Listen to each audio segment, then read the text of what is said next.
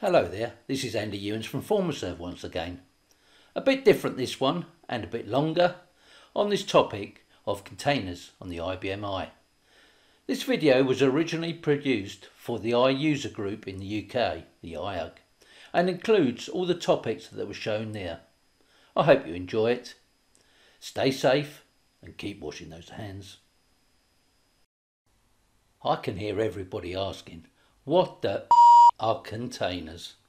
That's a good place to start. Hopefully, at the end of this session, that question will be well and truly answered, and we won't need to have any censored bleeps. The topics I intend covering today are: what are containers? What are containers on IBM I? How do we create containers? How do we install software in our containers and use them? Getting users to automatically use a certain container. Using utilities, how do we back up, copy, move and manage containers? What about our development environments? What support options do we have for containers? Are IBM going to turn around and say, nothing to do with us? And on to the first one on the list. In this topic, we will discuss containers in general, where they have come from, where they are now, and then we will explain containers on the IBM I. Where are we going with virtualization? The whole point is to have some level of isolation, your own little bubble. Where have we heard those words recently? Let me start a whiteboard session, as they say. A picture paints 1,000 something or others. If we look at traditional virtual machines, you have your machine. This is a server. It can be a desktop. You have your infrastructure layer, the hardware. Then we have the host operating system. And then with a virtual server, we have the hypervisor layer. There are a couple of different hypervisors. I haven't really got time to go into this, so the different types. I'm sure Google can give you all the info you need there. Then we have the guest operating systems, the guest OSs. So in any particular one virtual machine, we will have 3 VMs. You could have Windows running here. We could have Linux. And here we could have AIX, and so on and so forth. Then on the top of your operating systems, you'll have your binaries and the library layer. You have that all across the board.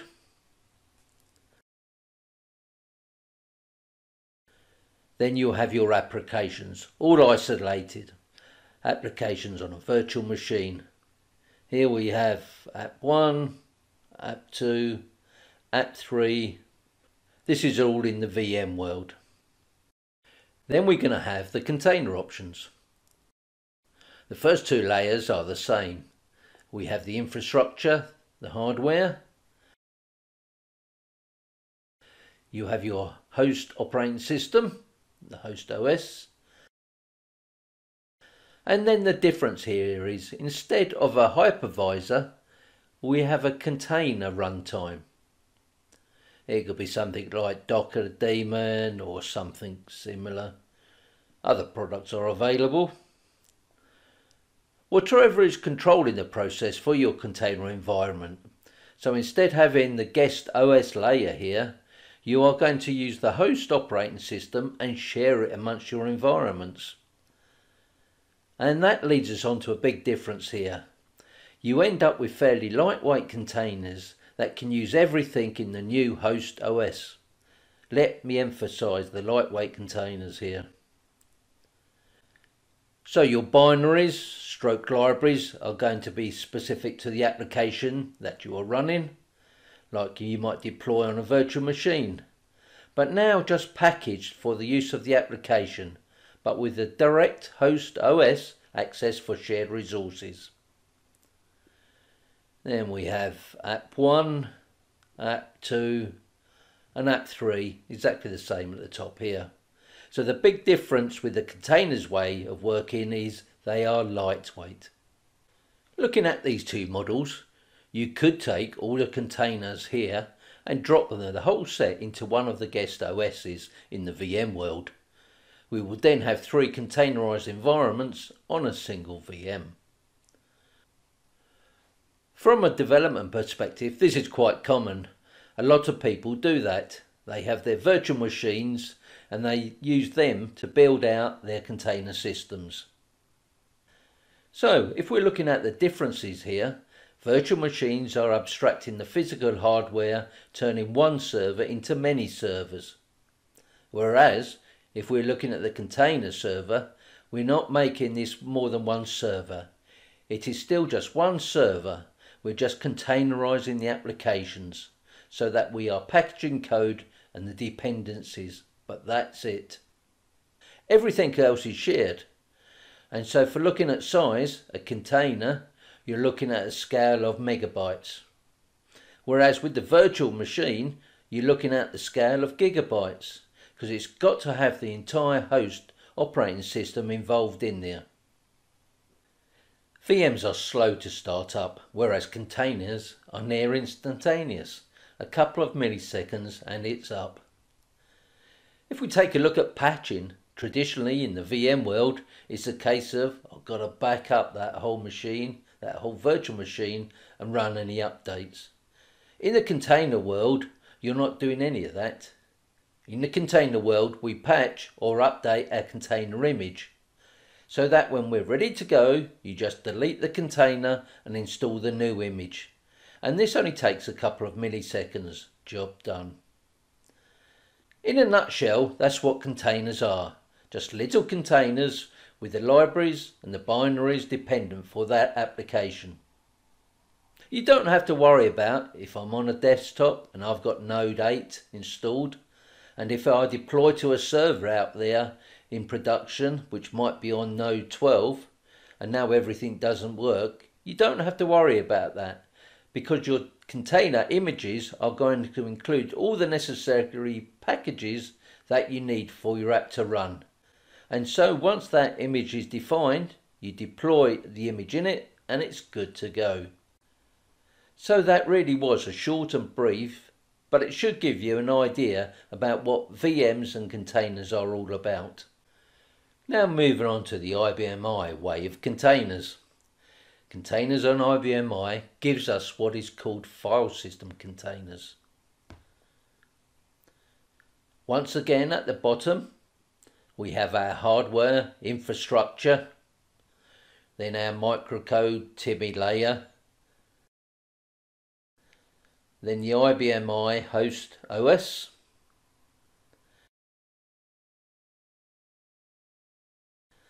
on top of that we have the hierarchical file system, QSys, and all our libraries.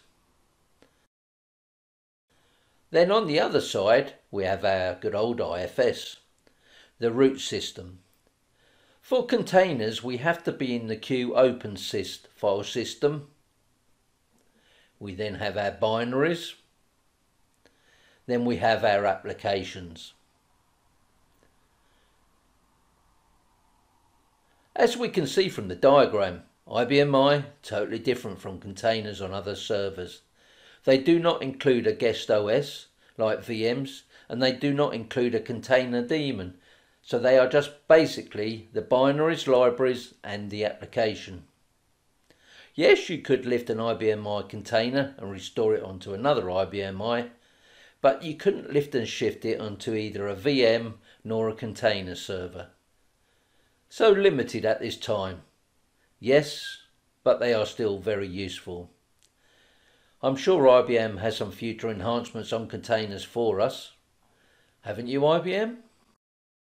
Let me spend just a couple of minutes going over a topic that has had a lot of publicity for quite a few years now, Docker.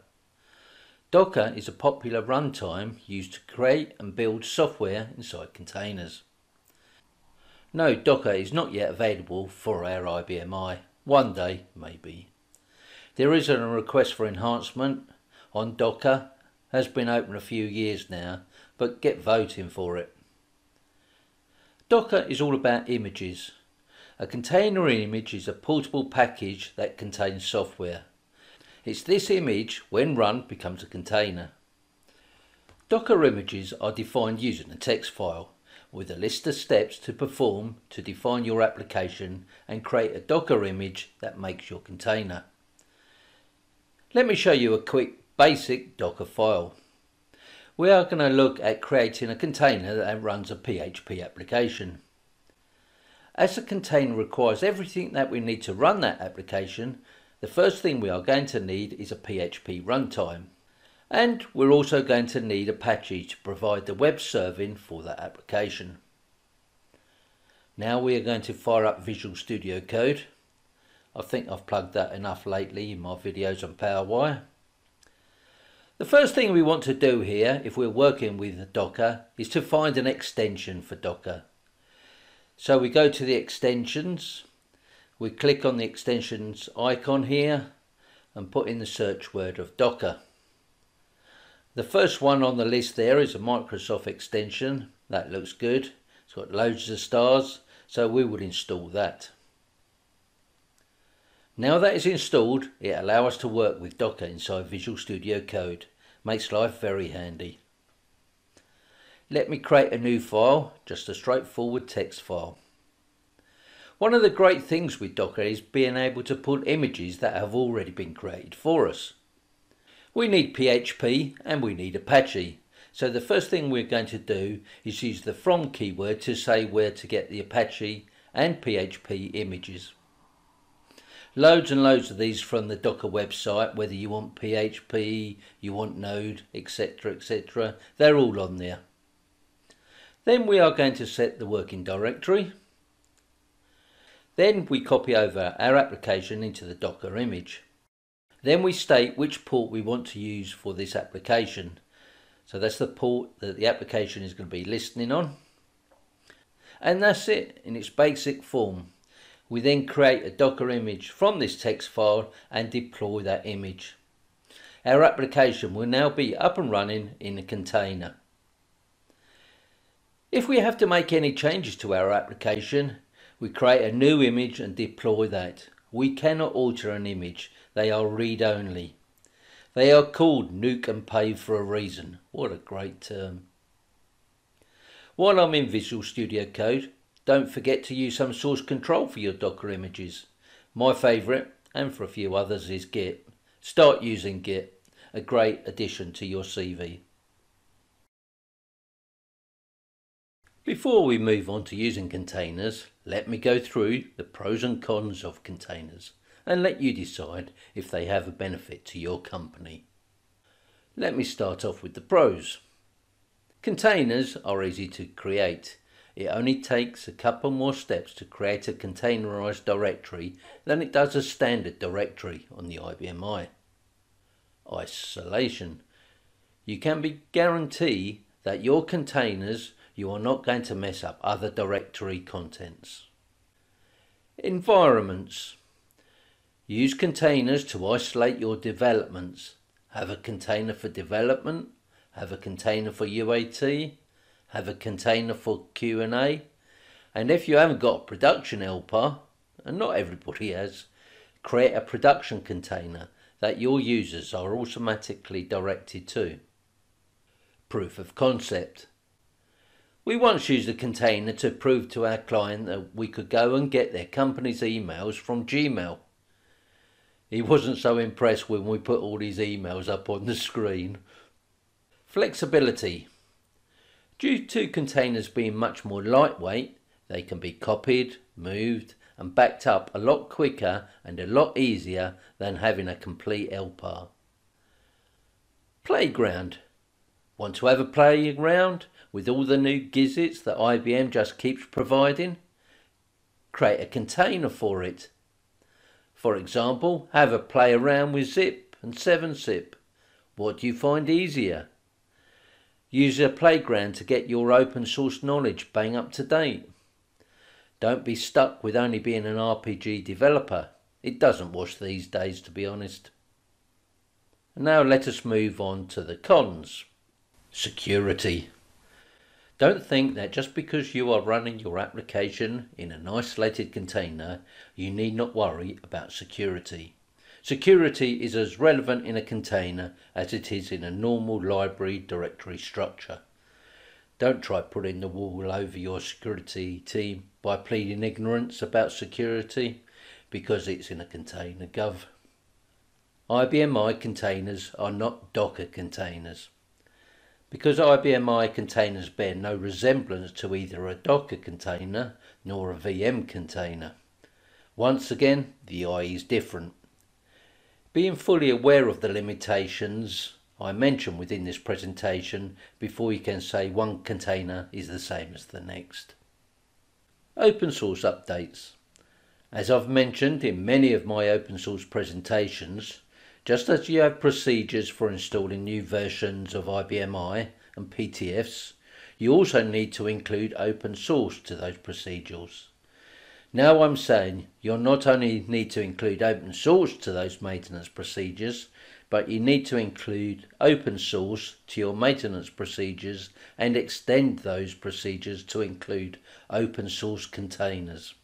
Objects outside your container. Do not forget that your container can access all traditional IBM I objects. By that I mean the database, DB2, programs, data areas, and any other objects that do not reside inside your container. If your containerized application is updating a database table, think where else that table is being used: in test, in production, UIT. Hopefully this topic has given you a lot of considerations before going down the container route. So we've decided we need to use containers on the I, and now I will run through what we need to do to create our first container. Let me fire up a shell session to our IBM I. I'll be using the fantastic Windows terminal. Plug here for our videos.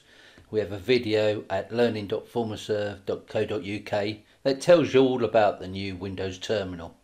I'll open up a new window that automatically connects to the I. IBM have provided a package called IBM Rsync that greatly assists us with containers on the I. We need to load this package onto our box. There's two ways to do this. The first way is to use yum to install the software in a shell window.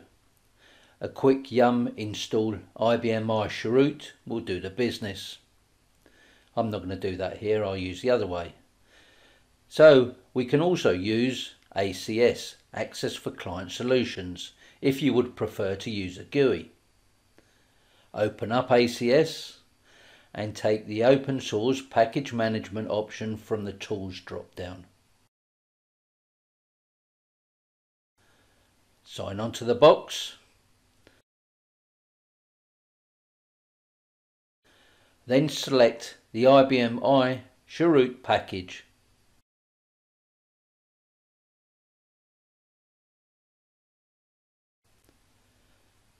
We can see here it's at version 2.1.3.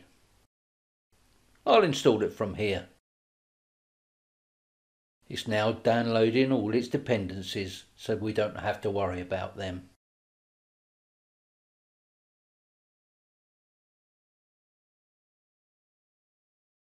All complete. It's now on our list of installed packages. Result.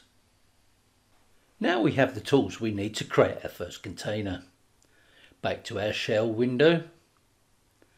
As all containers reside under QOpenSys directory on the IFS, I'll make a directory under there called containers.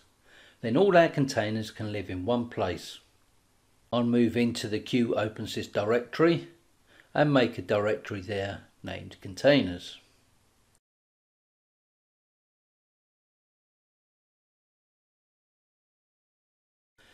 Next, I'll change over to the new directory.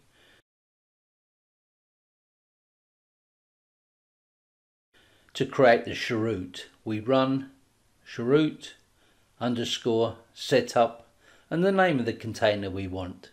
I'm going to call mine Andy, be nice and original. We take a Y for yes to create an operational container. It's very minimalistic, but it gives us the shell commands we need to make our container operational. Always take this step, otherwise your container will be an empty directory and not usable. Bit of a waste of time.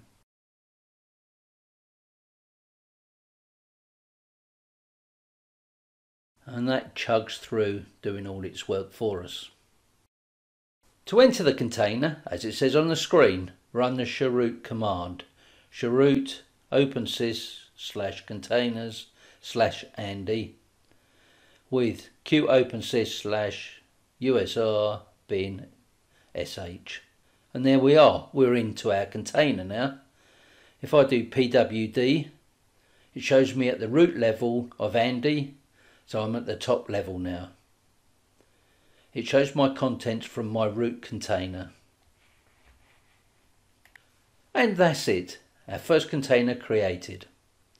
We can now create containers that will isolate our software and apps in their own unique sandbox environment.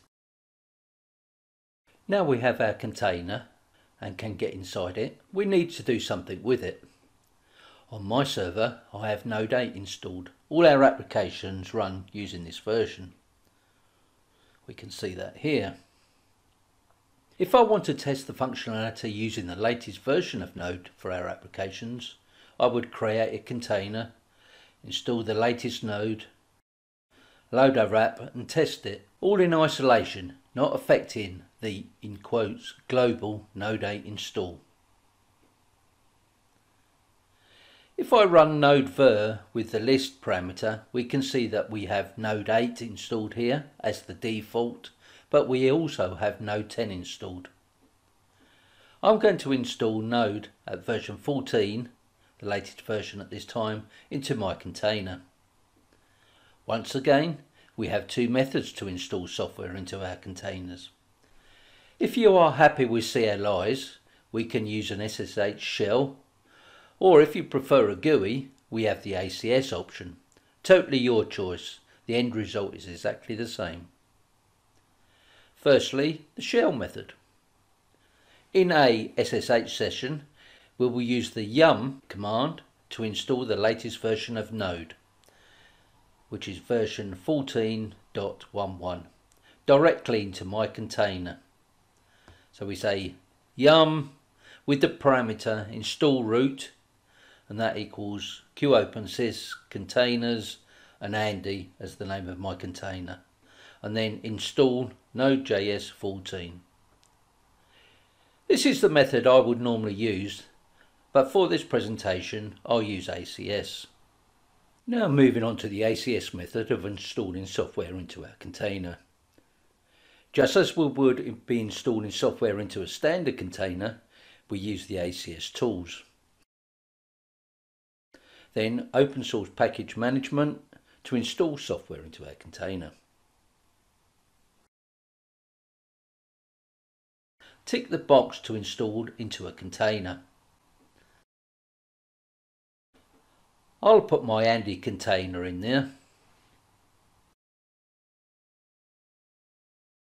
As we do not have any software installed yet, we get an error. Don't worry about this. It's worth mentioning at this stage we can see we are in a container by the connection details on the top of the screen. Let me find Node.js 14 and install that. Word of warning, it does take a while to install the dependencies as this is a completely new install. As those who attended my open source package management presentation already know, using yum will automatically track and trace all dependent contacts. See what I did there? See, I did say it takes a while. This part has been sped up 4 times. That has completed. All looks good to me. If we go to the installed packages now, we can see that Node 14 is installed. Interesting to note, Node requires Python 3. No, I have no idea why. Back to our shell, let me move into our container and check the version of Node. That looks good. Node is now running at version 14.11. Job done. This container cannot see anything outside the container gel, all very isolated, which is exactly what we want to achieve. Now we have our container with Node installed, let me quickly write a Node program to ensure it's all working as we intend. I'll fire up VS Code and navigate to our container. Here we can see our container under QOpenSys Containers Andy. I'll create a new file. We'll call it webserver.js. I'll use the HTTP module, log some text to let us know it's running and the port number. Now use the HTTP functions to write out some stuff to the browser. Then listen on port 8080. And that will test Node is running in our container. I'll open a shell session within VS Code using Control apostrophe. Nice shortcut there. I'll SSH into our box. It signs on automatically for me. Navigate to our container.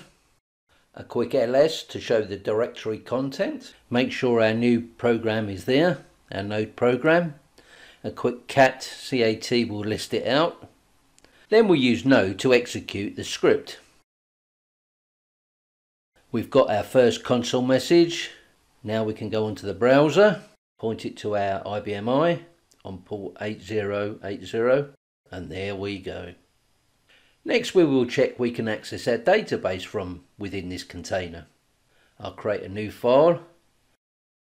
This time I'll call it employee.js. I'll use the IDB connector, set our library, send a debug message. Now I'm going to create a function to access our employees, create the SQL string, just a straightforward select. Then I'll execute this SQL string and show the results just to the console for this exercise. Outside of this function, we want to execute the employee function and catch any errors we may get. Switching over to a shell session, I'll run the Node script. And we get an error. This is because we have not installed the database connector into our container. A quick npm install there will fix this. Npm install idb-p connector. That's installed in our database connector module. Try our program again, and here we go, a list of all our employees. To recap, we created a container, we installed Node.js 14 inside it, we wrote a Node web serving program, and we wrote a Node program to access our employee database. Worked fine. Job done. That's how we install software and write software in our container. It's that easy. In this session we will be looking at forcing a user profile directly into a container. Very useful for when a tester, for example, needs to prove that the application, maybe running a new version of Node.js, is hunky-dory. I'm going to create a new user, James Riddle, or Jimmy Riddle as he's known. Cockney rhyming slang for anyone who didn't get it. They will be forced into my Andy container. Back to a 5250 session. Using the create user profile command, we will put in all the usual details, but for the home directory. We need to place them in the container. So home directory, QOpenSys, containers, Andy, specify the dot and then home. We specify the full stop as the root of the container. That's all done. Now we need to check it out. I'll sign on as good old Jimmy, run the work link command without any parameters, as the default takes the user into their home directory. So this is a good test. Here we can see we are in the container, in the Andy containers home directory. Then we will start a Q shell session, still in 5250. A pwd will give me the current directory location. Again, we can see we are in a container called Andy. I'll now start an SSH session, cool, that's difficult to say, to our IBM using James's profile. SSH Jimmy Riddle at Galatea. I'll enter his password. That shows we are in a bash session. That's even more difficult to say. A pwd shows me I'm in the home directory. No files in there. Let's move up a level. cd ... A pwd now shows I'm at the root level of the container. I'll list out all the contents of the root. We can tell we are still in the container as there is no qsys.lib directory. Job done. Our user is now forced into that container. He is now in his own little world. As Jesse would say, he's in jail. Moving on to saving and restoring containers. All the normal save and restore commands work as you would expect with containers.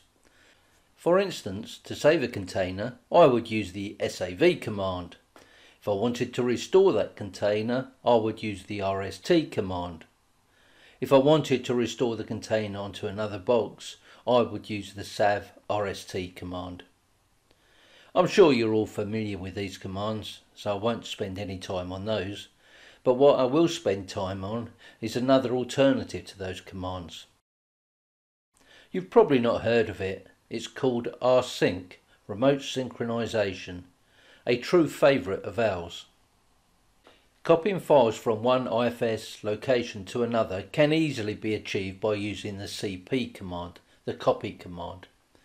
Sometimes it would be handy if the cp command could do a little more, and this is where Rsync comes in, especially when you are transferring larger files.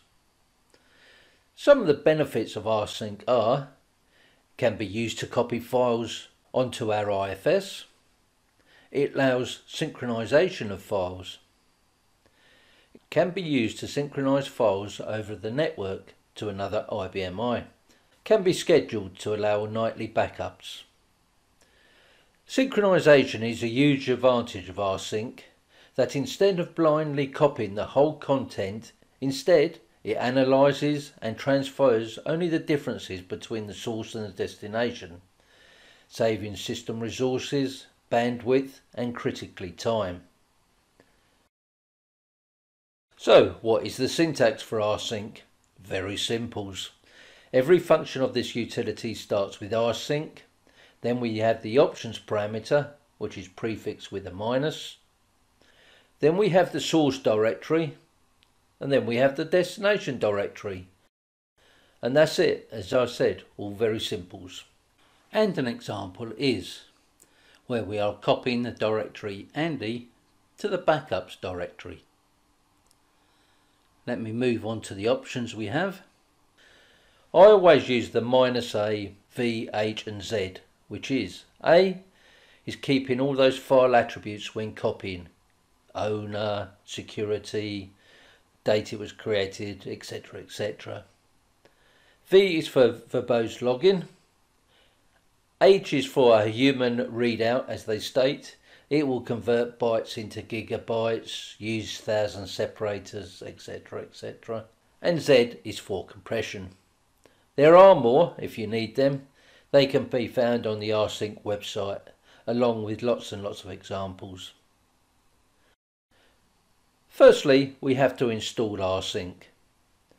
Remote Sync is available as a package to download using the normal open source methods we have used earlier, whether it's ACS or Yum. We can see I have it installed at version 3.1.2. To check we have it installed from a shell session, we run rsync --version. we should see it's at version 3.1.2. That's lucky.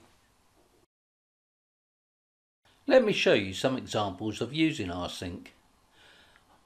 I'll copy my Andy directory to our backups directory. Rsync -a v h and z, the Andy directory and the backups directory, and away it goes. That's all done. Let me check the copy. For those of you who only trust green screen, let me bring up the backups directory.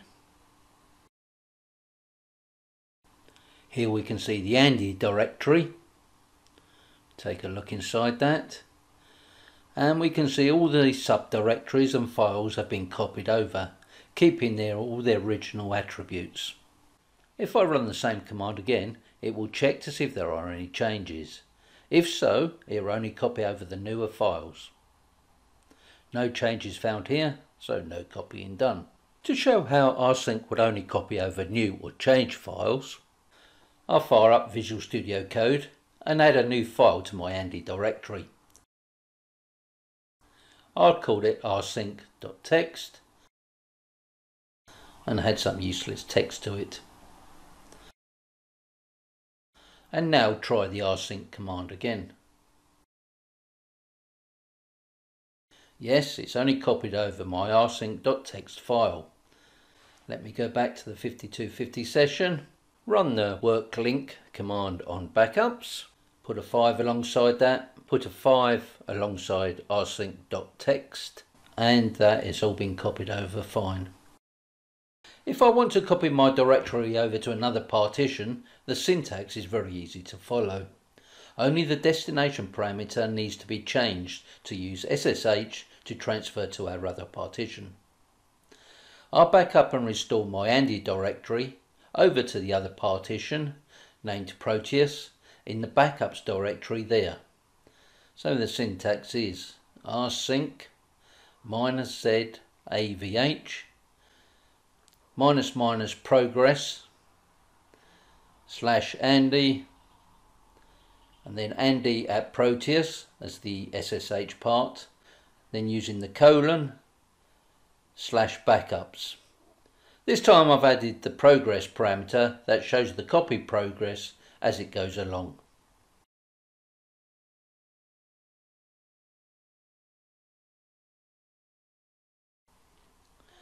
That's all done. I'll start up a 5250 session on our other partition, change into the backups directory, and there we have our Andy copy, rsynced all the way over. All very simples. I could then add a scheduled job to run every night to back up my IFS directory. Hopefully that's given you insight into another method we can use Rsync within our IFS. So Rsync, not directly applicable to containers, but a great general IFS tool to have on your server. It's worth making use of it. Moving on to support. Yes, IBM does support containers and installing packages using ACS or Yum into a container. It will not support your application running in a container, just as it does not into a normal directory library scenario. While we're here, let me have a quick word about general open source support. So, if you need support on open source, where do you go? If you have an IBM software maintenance, it does include support for the install of RPM packages. So if you have any problems with a package that will not install, give IBM a call. OpenSSH and OpenSSL are also included in SWMA. I do love their logo. Apache HTTP Server are also included in SWMA. Then we have community support, as in free. Defects can be raised on IBM's community channels such as GitHub and Bitbucket. Also, good advice is to help with communities. Have key personnel, usually developers, Join the community ecosystems built around the products you use. If Node is your choice, join the many Node communities, for example, which is exactly like we did with Zend, helping them test Zen server on the IBM I for a new release. Get developers, reviewers or testers involved. Keep up with the latest discussions in the various forums. Can be very, very useful. Many companies provide commercial support if that's what you require. As you would expect, there is no support from IBM for the original license program for open source 5733 OPS. That's long gone. IBM has recently increased its area of support for open source packages. Give them a ring if this appeals to you. Reach out to us. We are always willing to help with our passion for open source on IBM I. And that wraps up this quick video. Thank you for watching our How To on IBM I video set. I hope you found them useful. Keep checking our website learning.formaserve.co.uk and our YouTube channel. We regularly add new ones. Stay safe and see you soon.